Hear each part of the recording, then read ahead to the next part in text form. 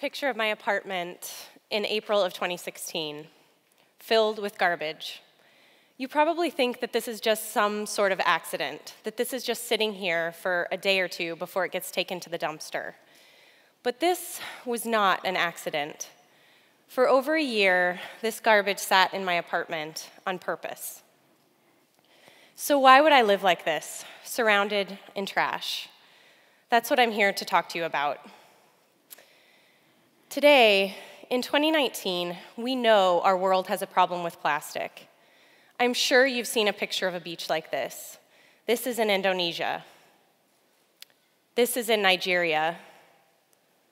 This is the United Kingdom. Maybe you've heard the prediction from the Ellen MacArthur Foundation that by the year 2050, plastic will outweigh fish in the ocean. Or you've seen that viral video clip of a sea turtle getting a plastic straw pulled from its nose. That clip has more than 34 million views on YouTube. So we're aware that plastic is filling up our oceans and that it's not biodegrading. But this awareness is surprisingly recent. A few years ago, I was teaching a class here at DePaul to college freshmen.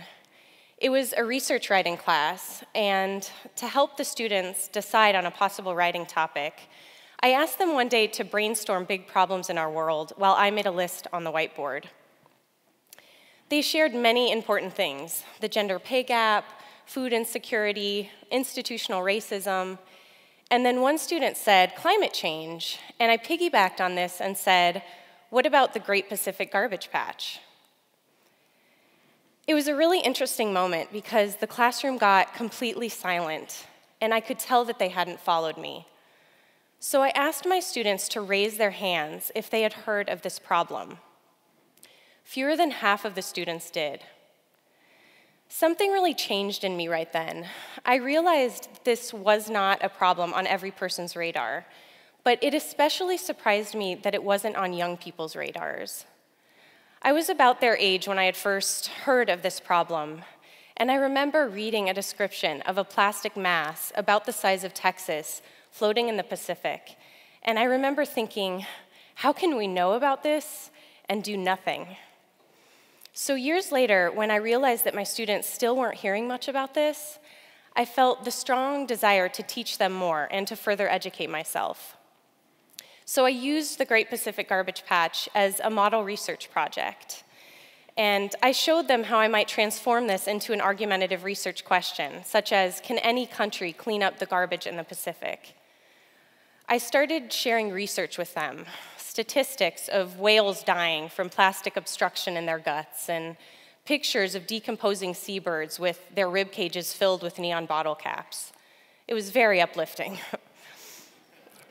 The more I shared with my students, the more pictures I showed them, like this, of animals trapped in plastic, the more obsessed I became. So when this class ended, I knew I wasn't finished with this topic. I decided to invest myself more deeply in the fight against plastic. So for a year, from April 2015 to April 2016, I decided to try to give up plastic. I started a blog called Dumping Plastic to talk about my experience. But I wanted to go a step further and give myself a reason not to cheat. So I made a second challenge that any time within that year that I did use plastic, when I couldn't avoid it, I would keep it. So I would commit myself to living in a garbage patch of my own making. I was newly married at the time, and my husband Evan agreed to help me out however he could. So we started by emptying out this huge green storage container and setting it on the back steps of our apartment. That's where I planned to collect all of my unwanted plastic. I armed myself with a reusable drink container and a reusable plastic bag. I'm sorry, not plastic bag, tote bag. And I went live with my blog. That spring, when this challenge was just beginning, I felt an enormous amount of excitement and purpose, even amusement. I was fascinated to see where plastic lurks in our day-to-day lives. And I was especially curious to see how much plastic one person will use in a year, especially when they're trying to use none at all. Right away, within my first week, I encountered challenges.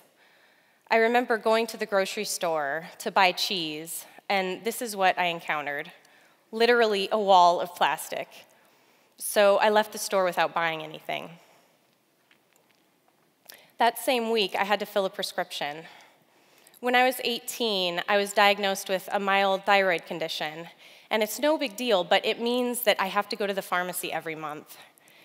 So I took my empty bottle up to the counter, and I asked the pharmacist if I could reuse it. She looked at me really sympathetically, but she just shook her head and said, "I'm really sorry. I know it's an issue, but I can't reuse your bottle. It's a hygiene issue." So fast forward a year, and I had all of these. I encountered this same hygiene issue at the deli when trying to get meat or cheese. A few times, people were willing to take my container to fill, but a lot of times, people would tell me they're sorry, I'm just not willing to take the health risk. My initial amusement with this challenge was quickly wearing off. Around this time, a friend visiting from out of town bought me a brownie from my favorite bakery, but as he handed it to me, his face completely fell, and he said, "I'm so sorry, it's in plastic." The same thing happened with my husband. For Christmas, he had gotten me a Cheese of the Month membership, and perhaps you see here that cheese is a theme. It's my favorite food. So every month, this wonderful gift arrived in a giant styrofoam cube, and my husband ended up apologizing several times for getting it for me. And I felt like I was becoming the plastic police. This is a picture of my green bin at the end of my first month.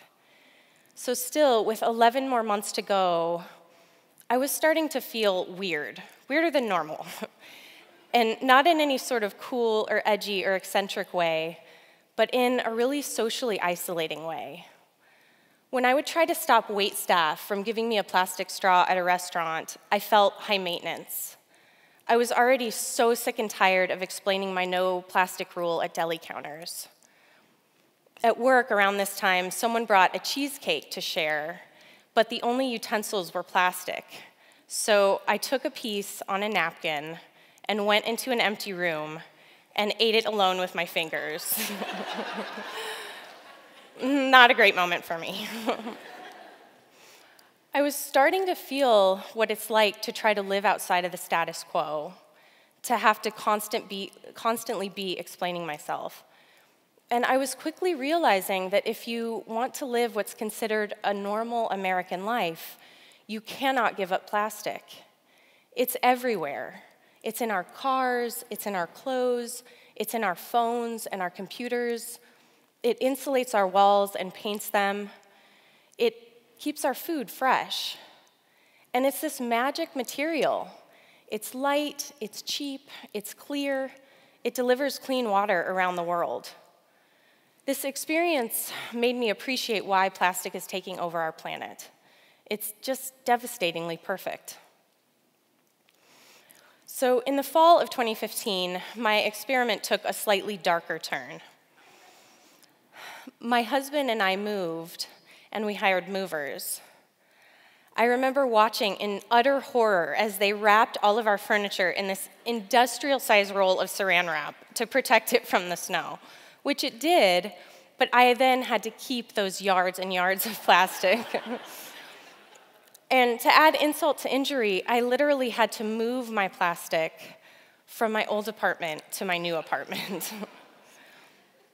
By this time, my plastic had far outgrown that original green bin, but in our new place, we didn't have the same outdoor area to keep it.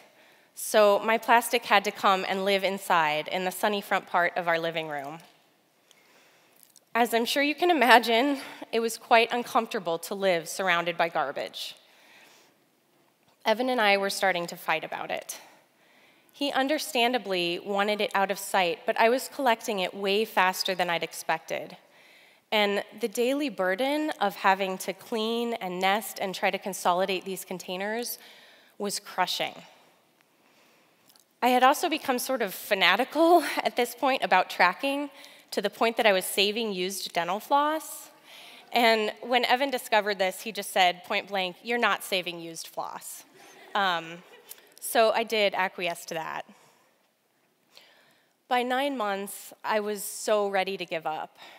I had a rash under my arms from trying to use a plastic-free deodorant bar. My shampoo bar wasn't really cleaning my hair. I almost hit a breaking point one day because I just wanted to make a lasagna, but all of the noodles at the store had one of those plastic windows in the box, and I couldn't find any ricotta or cottage cheese not in a plastic container. To further complicate life at this time, in February, we adopted a puppy. Here she is, looking very innocent. So now we were dealing with plastic puppy pads and poop bags and a critter very interested in my piles of garbage. I felt like I wasn't learning anything except for how impossible it is to give up plastic. But somehow I made it the full year, and I spent the spring of 2016 dealing with my mess. I sorted and counted and made a catalog of my plastic. And here are just a few examples of the plastic I used in just that 1 year. 79 plastic straws, 441 food containers, 170 plastic windowed envelopes, which I especially hate because these come to us completely without our permission. In total, in a year's time, I used 1,441 pieces of plastic. So almost 1,500, when, remember, I was trying to use none at all. I spent the months following this trying to figure out how to recycle or properly dispose of this plastic, and that was equally distressing. Here's a picture of me on my first trip to the recycling center, looking so excited.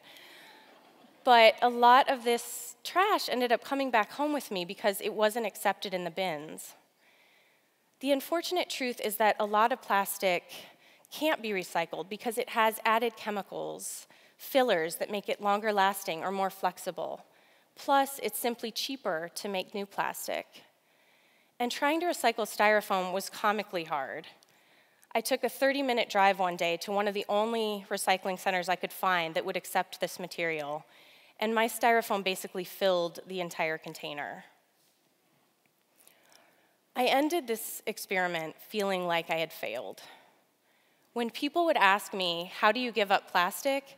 I had no idea what to tell them, and I wasn't really sure what I had learned. This was such a frustrating year because I felt like so much of my plastic consumption was out of my control. Simply by existing and needing food and medicine and communication, I generated plastic. It took some time to see it, but I did have some small victories, and they've been changes that have stuck. For example, I no longer buy Ziploc bags. I rely instead on foil or Tupperware, which I can reuse. I now buy dish detergent in a box rather than a plastic tub. I don't use produce bags. I just put fruits and veggies directly into my cart. And this has definitely turned many eyes in the checkout line, but it's a change that's become very routine for me. But perhaps the most oddly significant change for me has been this. When I started this challenge, a friend gave me this tin of lip balm. I loved it immediately, and this very tin has lasted me since 2015. So for 4 years now, I haven't purchased chapstick. Imagine that on a macro scale. Imagine if every person in the US gave up plastic chapstick. There are an estimated 328 million Americans. If we collectively stopped buying chapstick, that would mean over 300 million fewer plastic tubes sitting in landfills or migrating to the ocean. I've realized that this is not the fight of the individual. It's not you, singular, or me. We can't solve this crisis alone. We need collective small change rather than individual big change. So I'm not here today to ask you to go zero waste. I tried to do that, and you can clearly see that I couldn't. But here's what I could do, and I think you could too. Give up one plastic item for good. Replace that item with something not in plastic. For example, can you buy eggs in cardboard instead of styrofoam? Can you buy bar soap instead of body wash? Could you buy beans or rice in bulk rather than in plastic bags? Like me, could you give up chapstick? What can you afford and what would you realistically stick to? Because seriously, just one consistent change from all of us would make a difference. Because if we all gave up one plastic item, manufacturers would notice in lost profits, and we need big companies to take action. We have power as consumers to influence the market by what we buy and by what we don't buy. We need to use it. Together, we can pressure manufacturers to give us the plastic-free alternatives we desire. And we're a creative species. I really feel that with our purchasing power, we can influence this creativity. Across the world, we're seeing exciting advances in the fight against plastic. Plastic bag bans here in Chicago, bans on plastic straws in California and Seattle. The EU has voted to ban single-use plastic by 2021. And Taiwan has done the same by 2030. So there is awareness now, and people care. I learned this when I tried to give up plastic. So let's harness this enthusiasm and push it forward. Because if we do nothing, it's not just our oceans and the life within them that suffers. During that year that I taught my students about the Great Pacific Garbage Patch, they taught me too. I learned that it's not just a plastic mass in the Pacific, but in every large body of water, including our lakes. One of my students wrote her research paper about the plastic in Lake Michigan. And scientists are finding microplastics everywhere, not only in seafood and sea salt, but in our drinking water, even in North American beer. Even more troubling is that we're lacking long-term studies showing plastic's impact on the human body. Some research has linked a chemical common in plastic, bisphenol A or BPA, with reduced male fertility. And I especially fear this because I now have a son, Charlie. I wonder what our beaches will look like when Charlie grows up. And I fear what plastic's doing to his body that I can't see. Now, it's on his behalf that I care about this issue. So I urge you to act, not just for the sake of my son, but for the Charlie in your life, your son or daughter, your niece or nephew, your brother or sister. I know what it feels like to live surrounded in garbage, and that is not the legacy they deserve. Thank you so much. Thank you.